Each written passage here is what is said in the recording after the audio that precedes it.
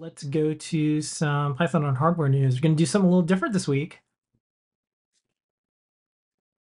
Of course, check out the newsletter, but this is breaking news. So this is not in the newsletter yet. I think it is after the newsletter came out this week. But Espressive acquires a majority stake in M5 Stack, Which makes a lot of sense when you think about it.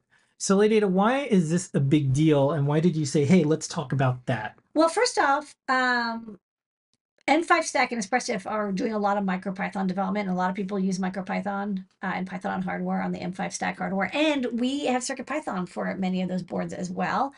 They're great because they're like physically like enclosed. Like what we don't do as much injection molded stuff. We tend to do like breakout boards and stuff where you would wire it up, and it's for DIY electronics. That's my jam.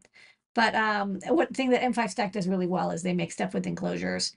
And they've kind of figured it out. They've got like this rugged plug and play system. But I thought it was interesting because I think this will mean that there's going to be a lot more of the newer chips coming out in like the M5 format. And like I said, I think they're gonna, as the chips are getting bigger and bigger and more complicated, I think they're going to have to move to doing MicroPython and other Python hardware because like once you get to the P4 series of chips, like there's just so much complexity that compiling the code is just going to take forever. Especially since I think Platform IO is no longer like the number one suggested um, IDE integration for Espressive. I think they said like they still support it, but it's not like the primary support. So I think it's a good opportunity for them to pivot into MicroPython. Yeah, I think this makes a lot of sense because if you're Espressive, you need kind of a dedicated showcase of your hardware. Mm. You need to show what all of it can do, and you need to be able to plug in all these things together, and you can wait for people to produce these things. Wait till someone adopts it, but it's not necessarily available to developers because some of it's in finished things. I like how this is like, it's like the next step up. It's like stuff is like enclosed. Yeah.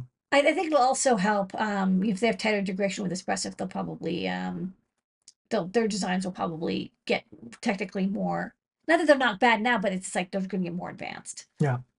So you'll see this in the newsletter next week, but we wanted to have this breaking news now. We used to have a segment called Maker Business, but this interleaves it. So I think if you do Python on hardware, you're going to be pleasantly surprised because anything that has Espressive is now going to have more M5 Stack stuff, and you'll be able to do more MicroPython. Yeah, they think they have a fork of MicroPython for a lot of their boards. It would be cool if it got integrated into mainline.